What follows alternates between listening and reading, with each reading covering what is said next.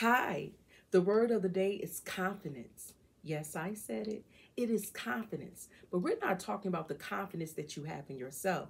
We're talking about the confidence that you have in someone else. And I want to talk about confidence and what it says in the book of Philippians. It says in the book of Philippians, the first chapter, verses 6, it says this: being confident of this, that he who began a good work in you will carry it on to completion until the day of Christ Jesus. I want to tell someone out there, I know you may be going through. I know you're wondering if you're going to make it through.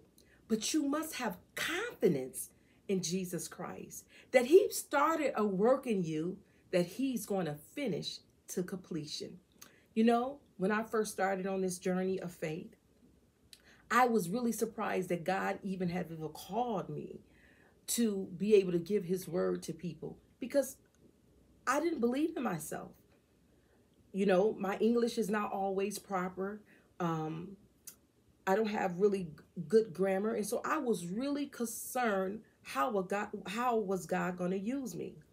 But I learned to believe and have faith and confident that him, talking about Jesus Christ, that began a good work in me, he's going to finish to completion if I allow him to.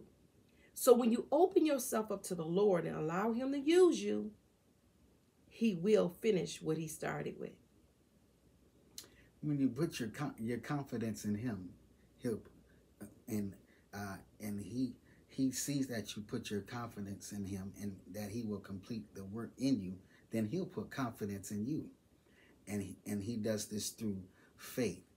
And faith is having confidence in God that he will complete whatever he says that he will do, and your purpose will be completed on this earth. And as long as you have confidence in God, he will take care of the rest. Yes. So the word today is Confidence. confidence.